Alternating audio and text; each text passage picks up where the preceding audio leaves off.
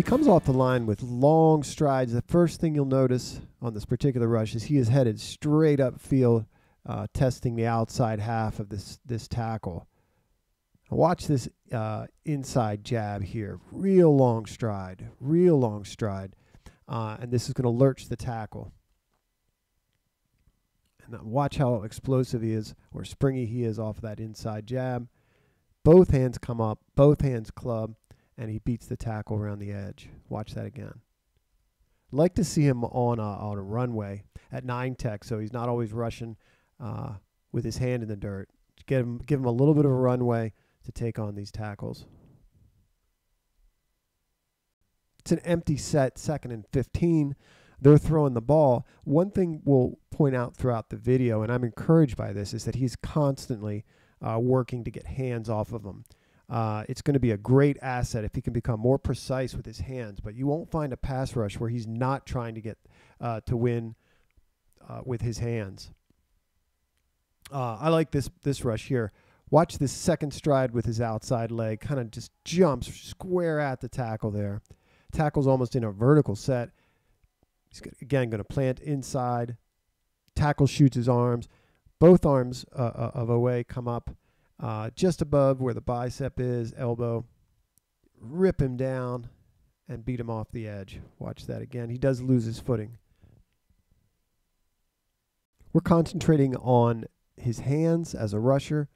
It's again against this right tackle. Right here he grabs the outside wrist, rips it down, or throws it off rather, and then with his inside arm he's going to long arm stab this tackle. And watch the force he generates right here. Throws him right out of the way. Watch it again.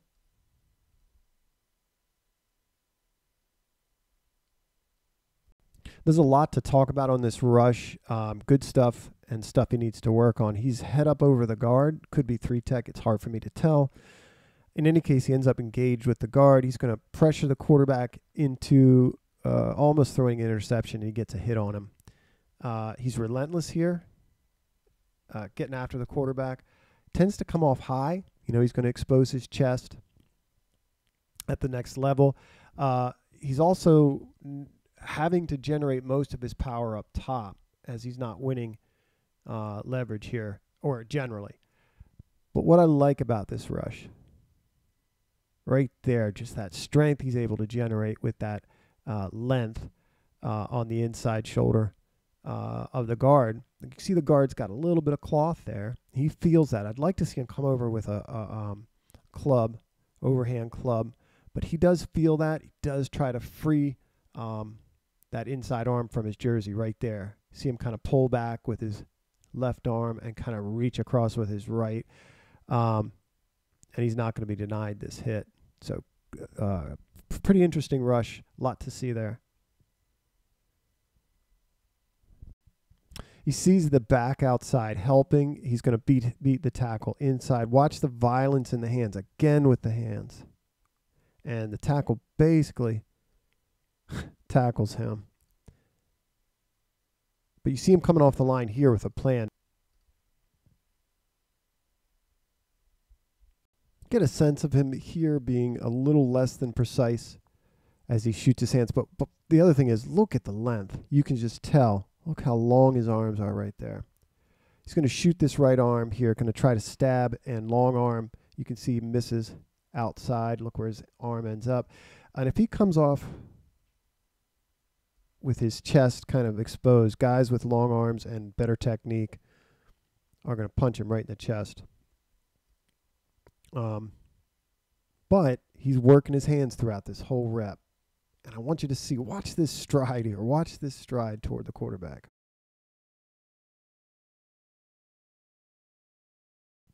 His pads are actually pretty good on this one. Watch the tackle's going to shoot an arm right away at him.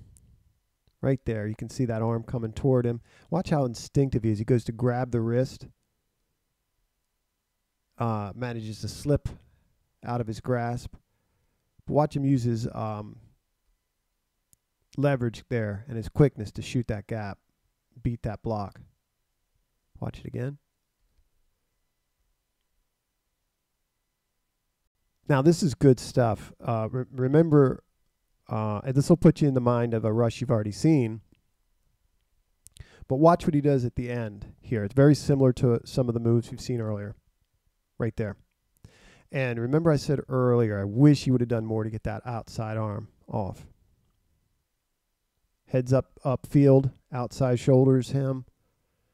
Inside, there comes the hands of the tackle. Vicious swat. And I like how he leans away here as he pulls that arm down. Now watch, the tackle still has his arms, still trying to push him past the pocket, and then Odafe with his right arm, inside arm, is going to swat that thing and get a hit on the quarterback. So all the way through this rush, you see great stuff in terms of setup, in terms of working the hands.